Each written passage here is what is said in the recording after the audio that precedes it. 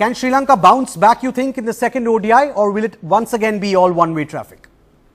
They can bounce back because remember they were 139 for 1 and they suddenly lost wickets. So yes, if their top 4 or 5 batsmen fire and get them to a score of 300, then that will be a real challenge for the Indians. So yes, every chance of the Sri Lankans bouncing back because for a while when they were, as I said, when they were 139 for 1, India was worried.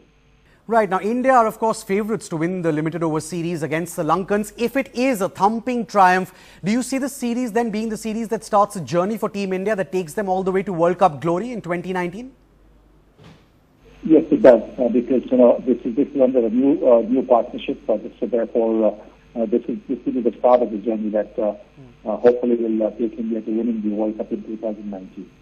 Right. Overall, if you look at world cricket, so it's a strange time, isn't it? A time when a once mighty team like the West Indies, they are struggling. Sri Lanka, the 1996 ODI world champions, they are not looking very good. Is it all thanks to these teams not managing to find good enough replacements for the retired stalwarts? Or are there other factors you think that are also contributing to their downward slide?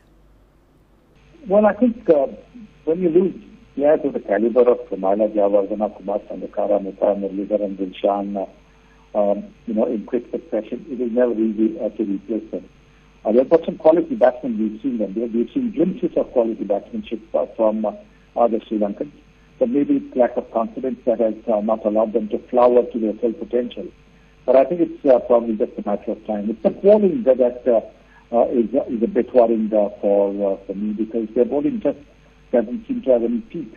And so even if the batsmen score plenty of runs, if the bowlers aren't going to put the pressure on the opposition, Sri Lanka is not going to win too many matches.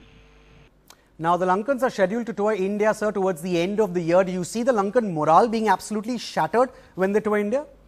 It certainly will be. In case India wins all the matches now, all the 5 one-day games plus the T20 game, when Sri Lanka come to India, their morale will be down.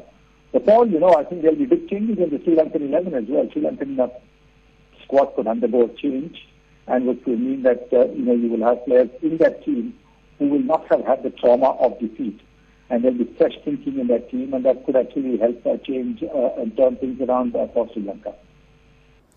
Right. Now, the captain Virat Kohli has said that the team will continue to experiment. What kind of team changes do you see Team India making for maybe the second or the third ODIs, if any? Someone like Manish Pandey is in the squad and there's no point perhaps in playing him for just a match or two. Do you see Manish getting an extended run as India continue to experiment for the 2019 World Cup? Definitely, yes. I think he'll definitely get a look in, but maybe after India wraps up the series or India gets 2-0 up, then he might find himself playing in the team. Also, I think the new ball bowlers, they might get a bit of a look in. That is also crucial. Get the new ball bowlers. You want to sort out your new ball attack. And the spinners, there could be a change. Kuldeep Yadav, who did so well in the West Indies, the one-day series in the West Indies, he'll find a place as well. So, yes, I think there will be changes once. If India wins the next game at Kandy, goes 2-0 up, I'm pretty certain for the third game, there will be a few changes. Right. One final question, sir. The Virat-Ravi Shastri partnership, that of course yielded good results in the past when Shastri was team director. Do you see the captain-coach relationship now taking India to newer heights in the future? I certainly hope so. I certainly hope that they go on to win the 2019 World Cup because that's going to be the ultimate. They are the #1 team in Test cricket and they are now, if they win most of the matches that are going to be played, the one-day matches in India, the Indian team is more limited overseas than this year. So if they win most of those matches, they can also climb up to the #1 position in one-day cricket. So that would be terrific if that happens.